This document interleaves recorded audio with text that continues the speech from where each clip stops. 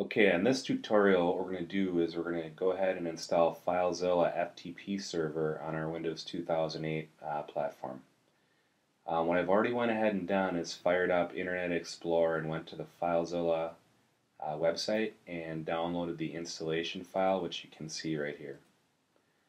So what we'll do is we'll just go ahead and double click that to launch the installer file, and we get a security warning. Yes, we want to run this file. And I'm going to agree to the license agreement. And most likely you just want the standard install. You can go ahead and choose the defaults on that. The destination folder for my source files we'll just leave at defaults. The FileZilla server, it's important that we set this to install as a service started with Windows. That way if Windows restarts, our FileZilla FTP server will start up right with it. Now this setting here asks how we want the FileZilla administrative interface to load. I don't like it to load every time I log in, so what I want to do is I'm just going to go ahead and change that to start manually whenever I need it. So we'll go ahead and install this program, and we're done. Now next steps are to go ahead and connect to the server. We're going to go ahead and configure an FTP user and some properties for our server. Okay, so this is our administrative interface. What we're typically going to use is this icon right here. This is the user icon, so we'll go ahead and create a new user. We're going to go ahead and add a user. I'm going to give it a name. This is going to be the login name when we log into the FTP server. Just call it FTP user. And then we're going to go ahead and give it a password.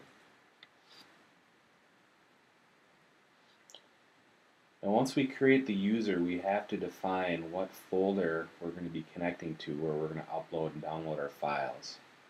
So we're going to go out to Shared Folders, and I'm going to click Add and select the folder that I want to use. I've already created my folder called FTP root on the C drive. So for this particular user, the home FTP folder is going to be FTP root. Now what I want to do is I want to select the permissions. In this case, I want this particular user to have read, write, delete, and append on the files. And for the directories, I want this user to be able to create, delete, list, and inherit by the subdirectories. Now you can set whatever permissions you want. You can see it's pretty granular, but for this case, we're going to give this user pretty much full control. We're going to hit OK, and we're done.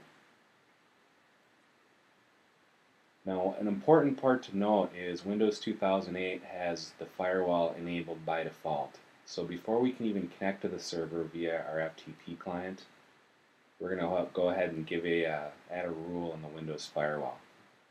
So under Administrative Tools, we're going to go ahead and go to Windows Firewall. And we're going to create an inbound rule. We're going to go ahead and do a new rule. Since FTP uses dynamic ports, it's best that we just allow the entire program. So we'll go ahead and select Program, hit Next, and we're going to browse to where FileZilla server was installed, which was the C drive. Program files, FileZilla server, and here's our executable right here, FileZilla server. So let's go ahead and allow that. Allow the connection,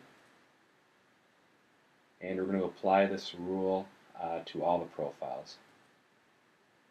And let's give it a name, and we'll finish. Our rule is added, our user is created, and we're good to go. And that's how we install FileZilla server on our 2008 server.